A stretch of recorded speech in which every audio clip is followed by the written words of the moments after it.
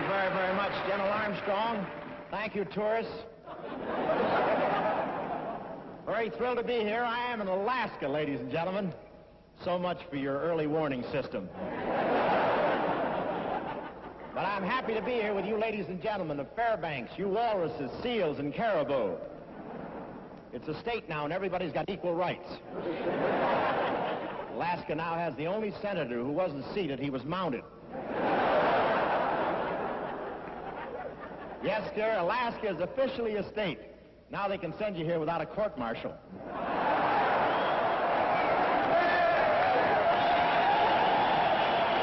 But Alaska is beautiful at this time of the year, when the frost is on the PX and the mucklucks are in bloom. Well, the weather's been fine here. The other day, the temperature shot up to 30 below. And, of course, the fellows here are very weather conscious. They're always watching the thermometer. It's the only thing up here with a figure. Bob Hope, Alaska, 1959.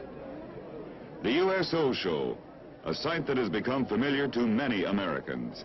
But what many Americans do not know is that today the USO is doing the same important job it did in World War II and in Korea.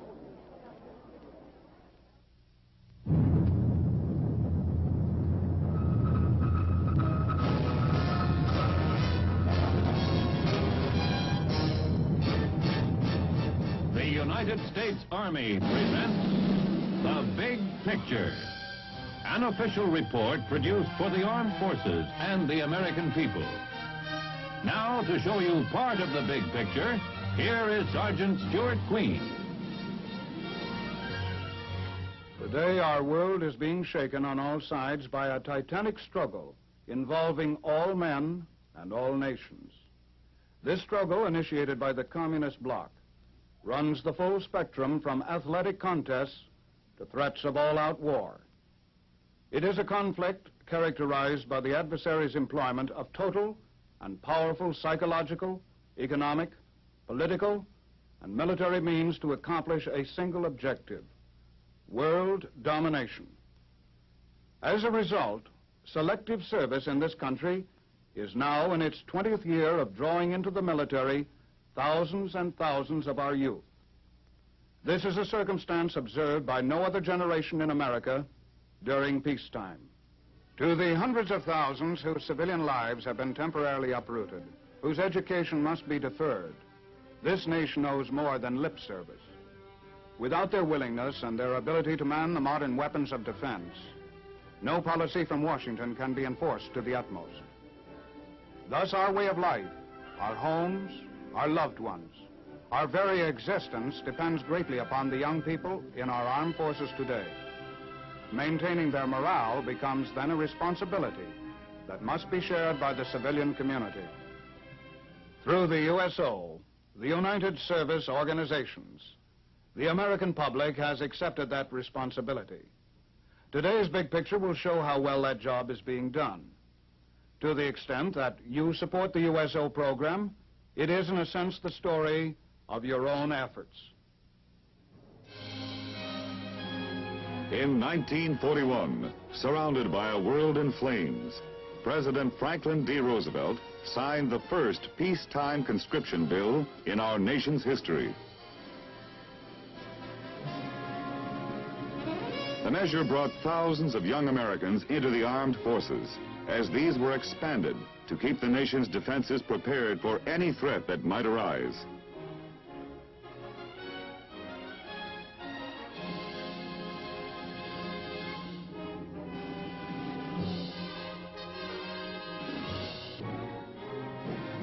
The enormous concentration of men at great installations across the country had a staggering impact upon their small neighboring communities. Civilian populations of these communities were often outnumbered. Facilities for off-post diversion and recreation were swamped by the new demands, frequently were non-existent. For the young serviceman off duty, undesirable and even dangerous outlets for his leisure hours were often the only outlets available.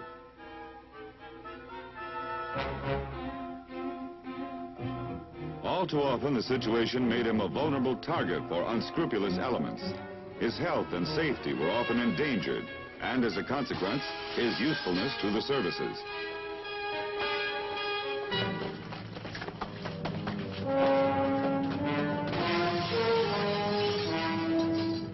On post, the Army could provide for the needs of the off-duty soldier. Service clubs offered comfortable lounges for relaxation. They organized social programs for his diversion. Snack bars offered meeting places for him and his companions. Well-stocked libraries were at his disposal. Even on maneuvers, motion picture showings were regularly scheduled. Equipment and facilities were made available for a wide range of games and sports. On post, too, Army chapels could provide the serviceman with a religious affiliation that had been his back home. It was this role played by religion in the life of the individual and in the life of the community that offered the solution to the problems of the off-post serviceman. In his home community, the church answered the spiritual needs of the individual. It also provided a significant part of his social activities and his associations.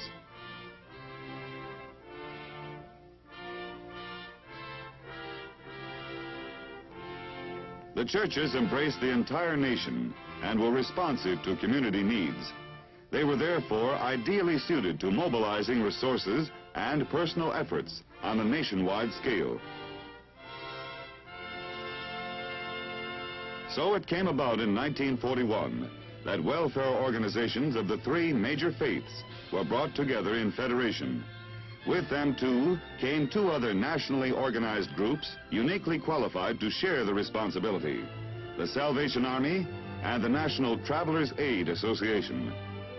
These would be the United Services Organization, the civilian partner of the armed services.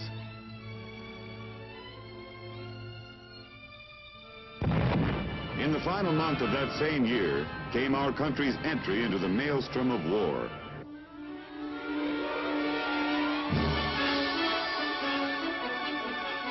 With American manpower fully involved and being marshaled in ever-growing numbers, USO's morale-boosting efforts had to meet new demands.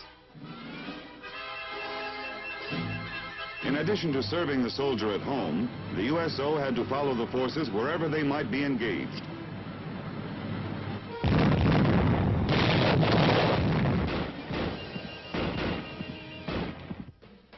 Canteens were opened in larger cities around the world. There, servicemen were usually stationed in great numbers. There, combat troops on leave would seek rest and diversion. To troops in the field, USO brought the talents of popular entertainers from stage, screen, and radio, as well as figures in the world of sports. Warmly welcomed by the serviceman, these entertainments captured the imagination of the public at home. USO Show became a part of America's everyday vocabulary.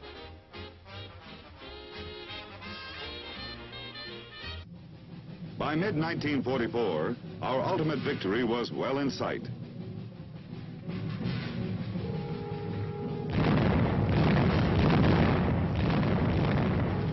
Nazi Germany was crumbling.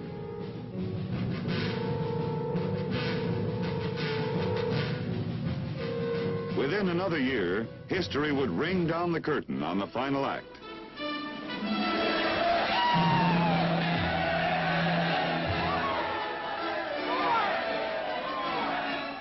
The war had ended. Now, with demobilization, the focus of public interest centered on a return to the ways of peace.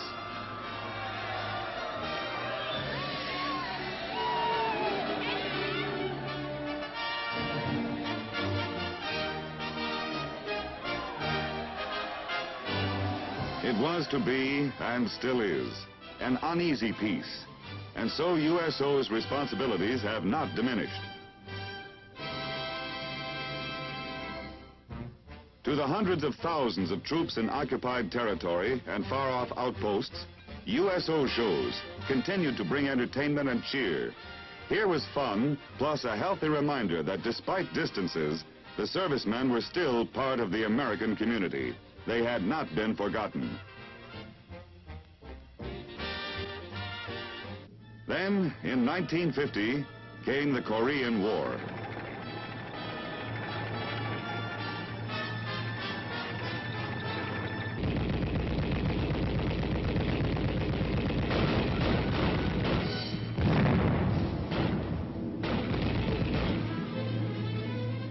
Interruption of the uneasy peace once again brought public awareness of the USO's role in helping maintain the serviceman's morale. Popular and well publicized, USO shows are nevertheless only a small part of the job, and it is a job that has become increasingly complex since the end of Korean hostilities. Throughout these years, our manpower has had to be deployed in smaller units over a greater area of the world's surface: the far north, Alaska, the Arctic Circle, Iceland.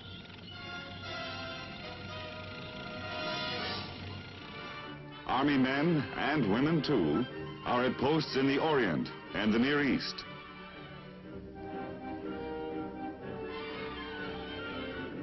Units of our Navy and Air Force share in these globe-girdling activities.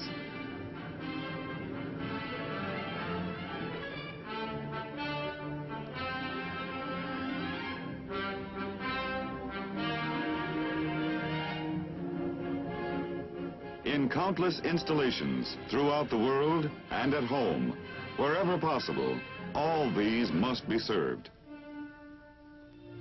Overseas, the man in uniform, and easy prey to loneliness, may understandably consider himself the forgotten man.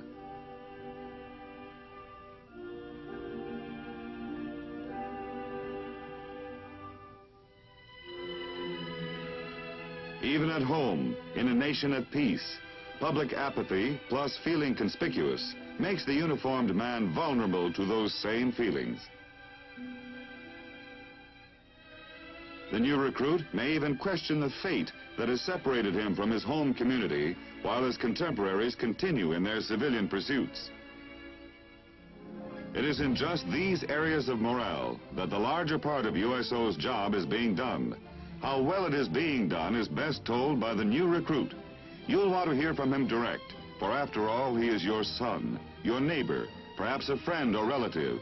He may even be yourself. I guess I'm all of those men, and I'm from every corner of these United States. Its cities, its towns, its farmlands. I'm from every kind of background you can name, and I'm from all the races, colors, and nationalities that ever found their way to these shores.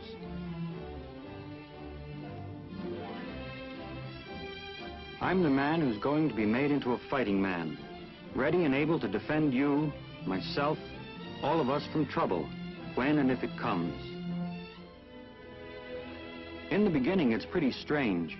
I mean, just being away from everything you've ever known. Then the Army starts shaping, or maybe it's reshaping us. Lots of us live too soft, but it doesn't take the Army long to toughen up those bodies. The old brain gets exercised too, learning a lot of subjects we'd never even known were part of Army training.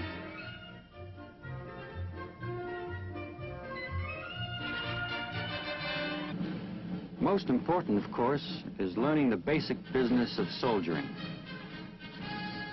Discipline, responsibility,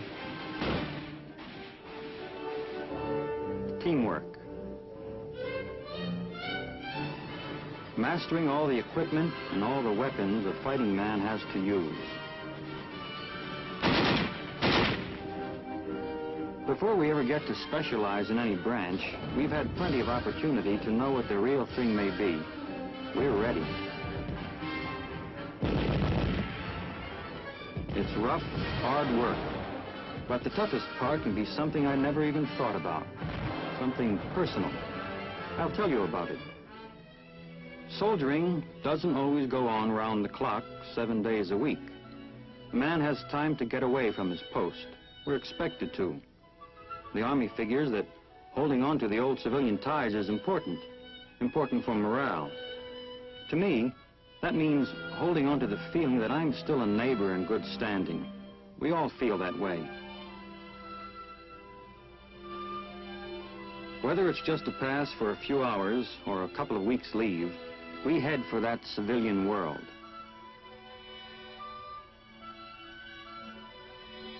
And that's when it hits you. You're a stranger, whether it's a big city or a small town near the post. Whether it's 20 miles from your hometown or thousands. You're a stranger, and that can be rough. I said, can be. You see, it all depends on how long it takes us to discover the USO.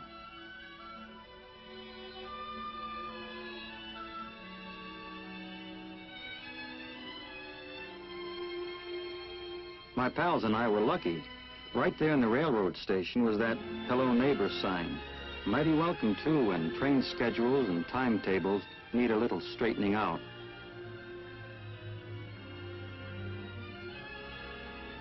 In the bigger stations, we may even have our own private waiting room. And if the stopover is long enough, USO gives us the dope on how and where to spend it.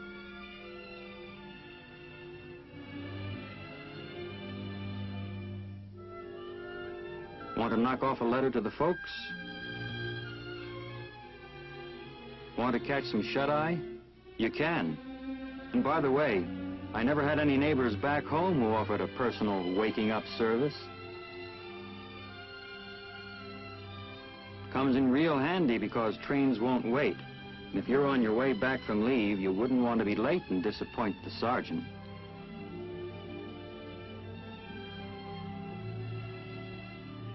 Some lounges even help a man sharpen up between train connections. I'd call that service, too.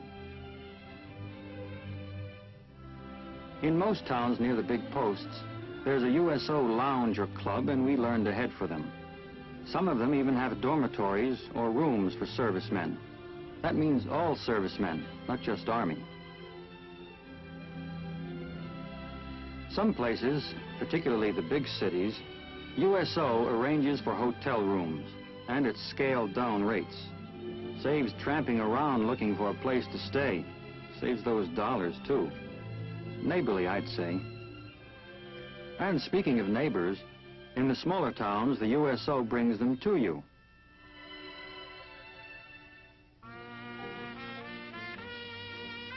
They stage dances, and the girls, well, they're the same kind you knew back home. The USO manages that through local clubs and churches.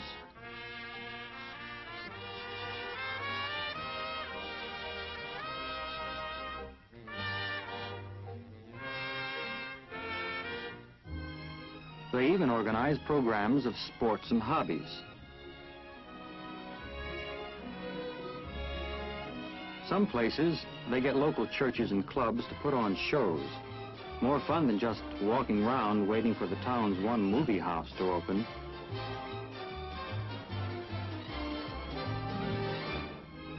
Getting acquainted with the townspeople gives us another way to hold on to civilian life. Not to mention the home touch and, oh brother, home cooking. That reminds me, plenty of older career soldiers want their families close by. USO helps locate them in housing near their posts. During a housing shortage, that can be a real morale booster. Most servicemen look forward to dropping in on the big towns. New York, Chicago, LA. Cities they've always wanted to see. USO is there too. Of course, in the big cities, they can't bring the neighbors to us. So what do? Easy. They work it out so that we go to the neighbors. That's simple. They arrange with dozens of churches, clubs, and social groups to put on dances or get-togethers just staged for us. You know what? People in big towns are just like the ones at home. I guess I never knew I had so many neighbors till USO showed me. And what a system they have in the cities for seeing that we have all the fun we want. Tickets for free to most of the shows. An arrangement worked out by USO with the theaters. That goes for the big radio and TV stations, too. There's a real bang in seeing what goes on behind the scenes. Then there are tickets for sports events, yours for the asking, or even without asking.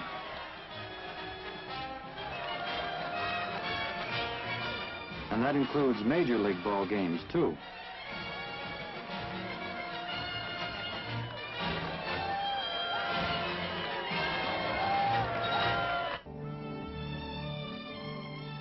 USO will hand out all the directions you need if you want to do some independent sightseeing.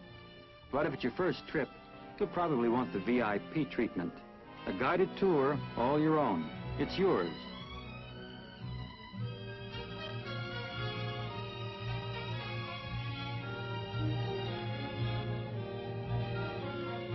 Maybe you do end up with a stiff neck and aching doggies, but what of it? It's been worth every minute of it.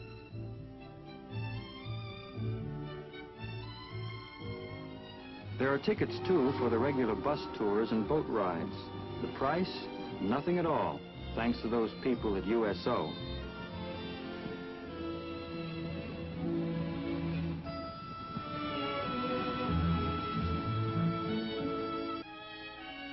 What goes for small towns and cities here at home goes for all those far-off places where I serve. You must have seen that slogan, USO wherever they go. It's true, and you can bet I'm glad about that. Wherever it's possible, USO has lounges or arranged for local facilities that add up to the same thing. They even have staffs that speak our language. And so, all over the world, it's the same story. The same big smile hospitality from trained workers and the local volunteers who offer a helping hand. The same home-brewed coffee and soft drinks on the house. Snacks, too, for next to nothing. The same facilities, too, for getting acquainted with places that were just names on a map.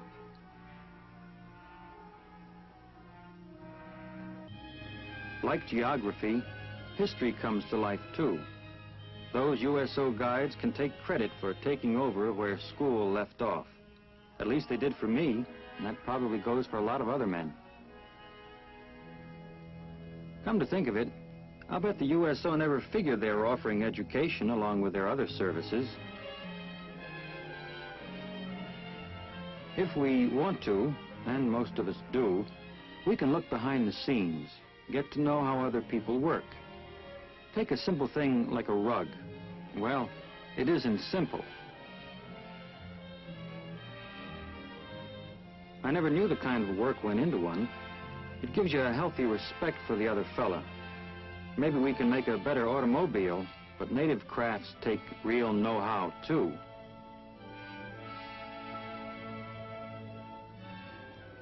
But most important to most of us, USO opens doors for us into private homes, the same as they do in the States. Home cooking tastes good to me, whether it's a New England boiled dinner or its Korean cousin.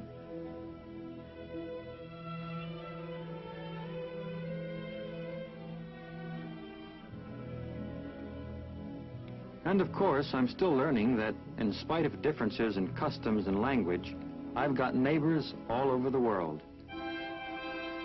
Where foreign money gets to be too much for a man's arithmetic, USO sets up money-changing offices. That takes the arithmetic out of it and guarantees a fair shake. It's the same all over the world. Why, there are men serving in Japan who get to know Tokyo, Osaka, and Yokohama as well as they know their own hometowns, thanks to USO.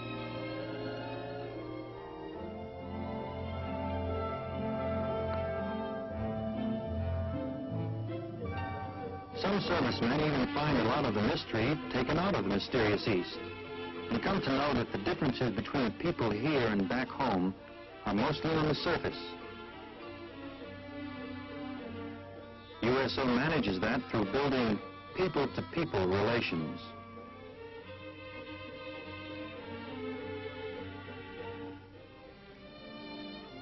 Now you take Greece. First, a guided tour, then a chance to meet a few families, and first thing you know, the serviceman on the shore leave is finding the same kind of fun in Athens, Greece as he would in Athens, Georgia.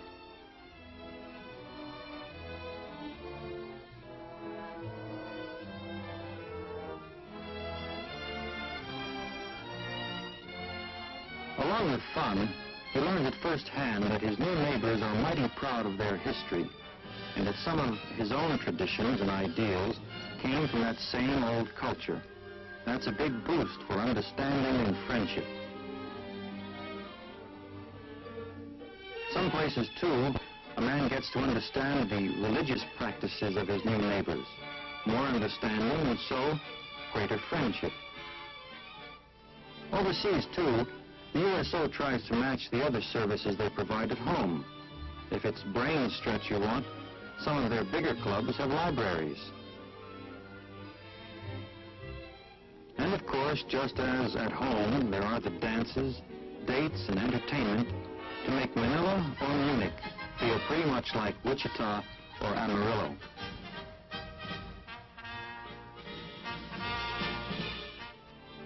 There's even room in the USO programs for the rugged individualist who just needs a little assist, and he'll furnish his own fun. Or maybe all you want is a place in the sun while you forget worldly cares. Some of those worldly cares, like a ripped shirt, will be taken over by USO's volunteer workers. Those friends we make overseas get to be as close as the ones at home. And even where there are differences, we find the differences shrinking. You might say that by boosting our morale through personal contacts, USO is also doing a whale of a job building friendship for us. I mean the whole country. Sort of a round-the-world goodwill ambassador. Round the world, that's where I serve. But I don't count the miles because miles don't count. Home isn't any further away than the nearest USO club or lounge.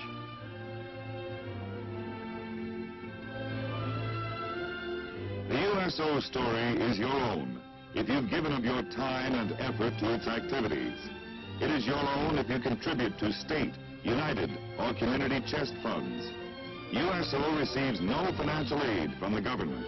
It is wholly yours, the civilian partner of the nation's armed forces.